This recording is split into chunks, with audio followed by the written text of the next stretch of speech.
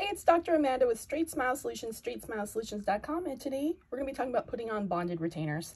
And you should watch all my other videos on bonded retainers, the why, the liability. We're not even going to go into any of that, the different types, custom, in-house, whatever. Should you place them, should you not place them? We have so many other videos on that. We're just going to talk about the mechanics once you've decided this is the right thing for the case. Once you've decided this is the right process, how do you do it and how do I do it? So first of all, my suggestion, honestly, unless you're an orthodontist or unless you have a lot of experience like bending and adapting wires, is to have it custom made. And I like the ones that have pads on each tooth. So, and see, the pads here are actually a little bit mesh. They have some retention. So you can have these custom made, just send a scan or impression by any orthodontic lab out there. And of course, there's ones that only have pads on the ends. There's ones that have pads on each of them, ones that have a composite pad and a white button. There's so many different ones. This is just a really cheap standard one. But the main thing you've got to do is you've got to make sure that you've got the right size, okay? Which is why you have to send in the impression, and you need to make sure it's super passive on the teeth, okay? And once you get it fit, and this is not, by the way, I'm not saying I had this custom made because I didn't, because this is just to type it on. I'm not going to pay for that. But you have to make sure it's custom and it's actually flush. So you can see here that this is not totally flush. There's still a little gap, so I have to kind of adapt it a little bit.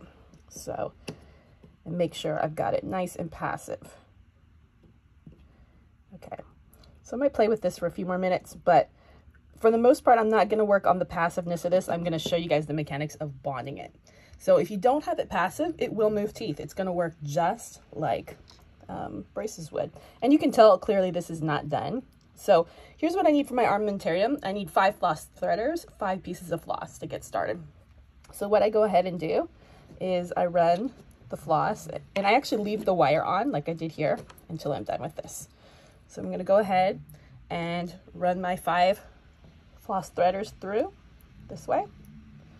2, and I like to pre-string them. These are things that if you have downtime in your practice, your team can go ahead and pre-string floss. It's always useful to have this stuff ready to go. So 3,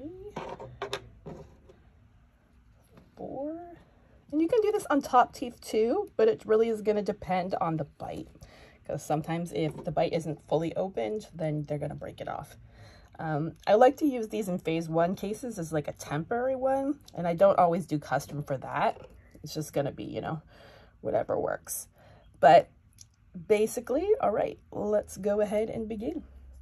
So you're going to go ahead and put this on here, all right?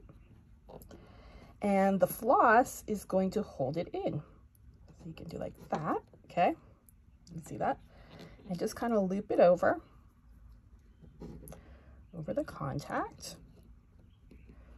It's a lot of floss and a lot of wires and all different ways to do this. Got a lot going on here.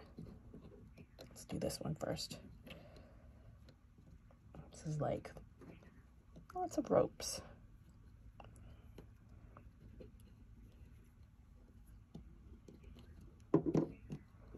And last but not least, this one. And now you don't have to worry about holding it down. Now, I didn't say this was fully adapted, so I'm just kind of showing you the process because this is not fully adapted, nor is it done.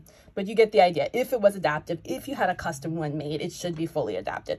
Then I go ahead and I use my bond, express a big blob. Remember, this is going to set fast, so, and I'm going to go ahead and take a little bit and go ahead and press it on, and you can kind of stack it as you go, or you can put it straight on if you want to, like this.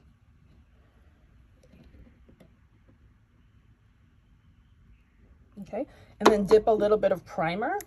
Make sure you don't want to get it in the embrasures, of course. You can dip a little bit of primer to help to mold it.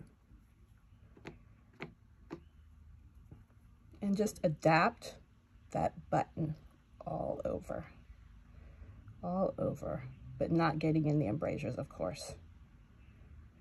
This is where you want it to look real nice. And so on. Just do all 5 of them.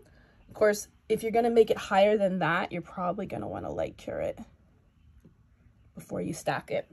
But that's pretty much all you do. You're going to go ahead and do all the 6 pads. Of course, it's going to be better adapted than that. Light cure it, and you can go ahead and pull the floss out, and it should be ready to go. If your bite is all settled in the back and you have contact in every single tooth, balanced and equal, then you can go ahead and make an Essex to go over it. If you don't, then I usually like to let this sit, have the patient come back at 3 to 4 week intervals and double check how the bite is settled in the back, and then go ahead and make the Essex at that time. All right, thanks so much for watching. Hopefully this was helpful. Continue to send your questions my way at StraightSmileSolutions.com. And if you ever need help with a case, go ahead and buzz us. Thank you.